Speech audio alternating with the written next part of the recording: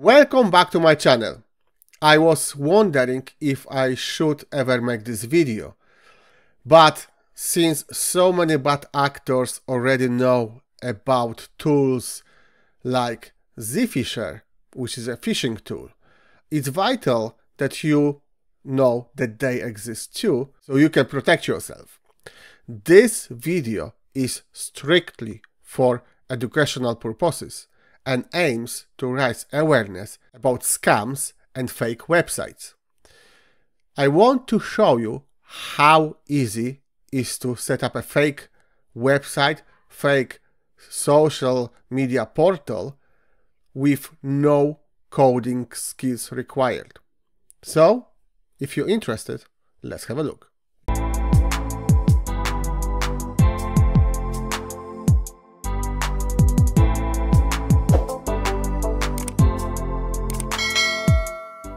First thing we are going to do is obviously update our system.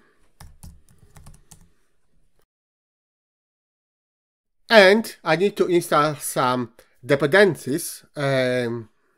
Although the Zphisher, which I'll be using, will try to install itself, it's a good idea to install that up front. So that's what I'm going to do.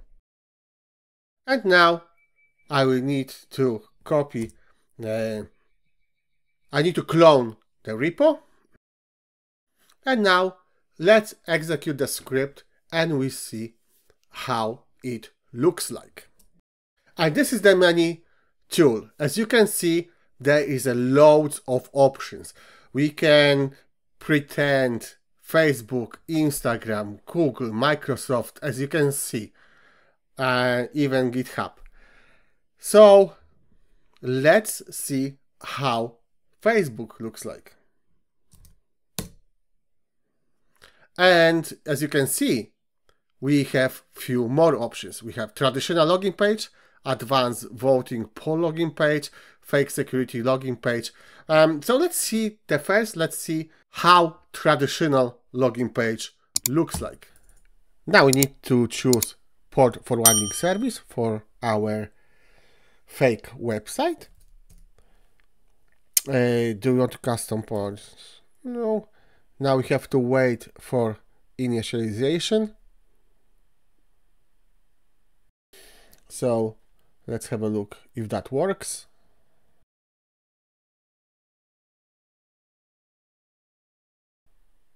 There you are. You can see now Facebook login page. And if we put test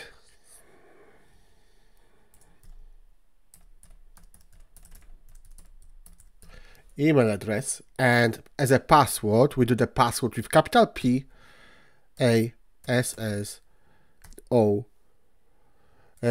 W O R D.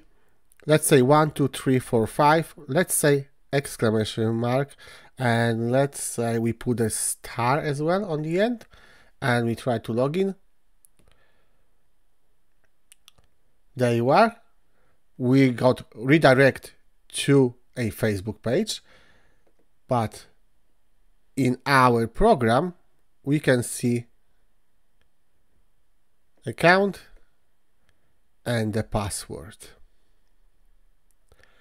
That's how scammers get our details. Let's do another test. Let's see how Twitter looks like nowadays.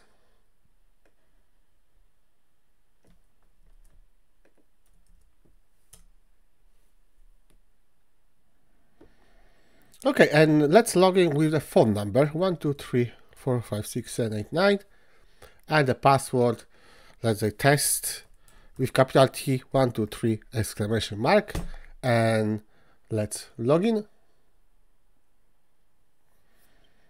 And we see that's an error page, but we have passwords. That's conclude my short presentation. You saw how easy it is to fake not only social media portals, but also banks and government institutions or public institutions.